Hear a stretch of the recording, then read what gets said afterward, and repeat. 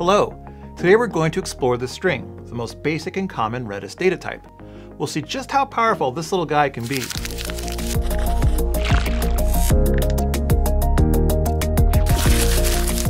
Redis strings are binary safe sequences of bytes, and they're a lot like the strings you use in your favorite programming language. You can store almost anything you can imagine in a Redis string. Integers, binary values, comma-separated values, serialized JSON. And since they're binary safe, you can even store larger objects such as images, videos, documents, and sound. So what are some practical uses for Redis strings? The most common use is for caching. API responses, session storage, HTML pages, the opportunities are vast. Redis strings are also great for implementing counts, as there is built-in support for incrementing and decrementing integer and floating point values. Today we're going to go over a couple examples using the Redis string. First, we'll cover how to store and retrieve a string. Second, we'll examine a use case of storing a JSON object as a string and how to set an expiration time until its deletion. We'll also discuss the implications of storing JSON as a string and a couple of alternatives within Redis. Lastly, we'll learn how to increment and decrement an integer value within a Redis string. To create a string in Redis, we'll use the set command. After the set keyword, you specify the key followed by the value you want to associate with it. For example, let's create a time zone entry for a user of an application that we're building. I'll use user:101:timezone as the key and UTC-8 as the value. Redis returns OK, which means that the time zone string was successfully stored at key user:101:timezone. To retrieve a Redis string, you use the get command followed by the key you want to retrieve. Let's now get the user's time zone. Redis returns the value of the key as a string. Let's consider an example use of strings. Imagine you want to provide your user with site usage data. Normally, you'd send the request to a data warehouse, which might take several seconds to complete. But by using a string, you can cache this JSON response after initially fetching it, as these responses don't change often. Here we have a sample JSON response containing a user's recent site usage request. Instead of accessing our data warehouse for this information on subsequent requests, we can cache this response as a string within Redis. Let's assign this information to the key usage:63. When caching data, it's common to set an expiry time.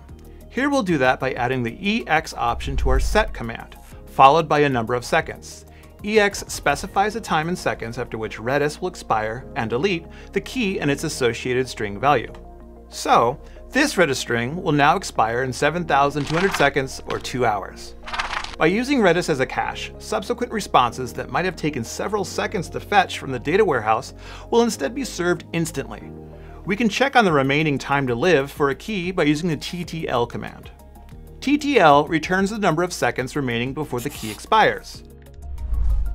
Now, expiry is a complex enough topic to warrant its own video segment, so check back soon for a dedicated video. Lastly, let's check out the abilities of the Redis string in regards to integer manipulation. With the INCR and INCRBY commands, you can increment a key's value by 1 or by a specified number. You can also use a negative number, which will decrement the value.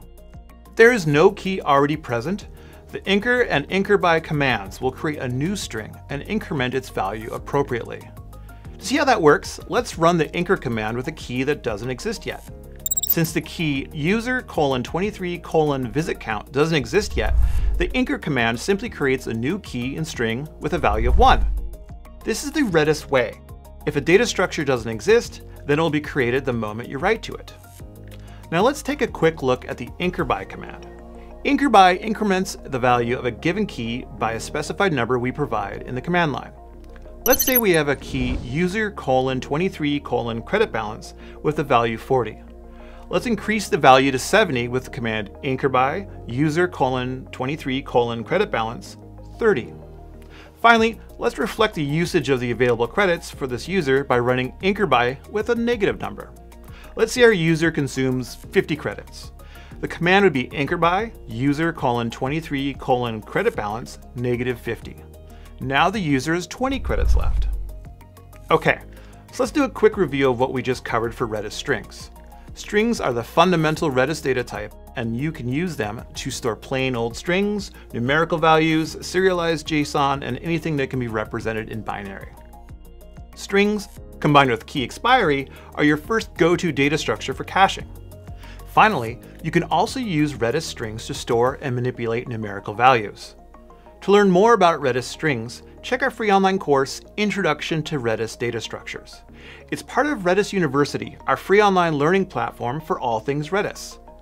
Thanks for joining me in this quick dive into Redis strings. Hope to see you again, and happy learning.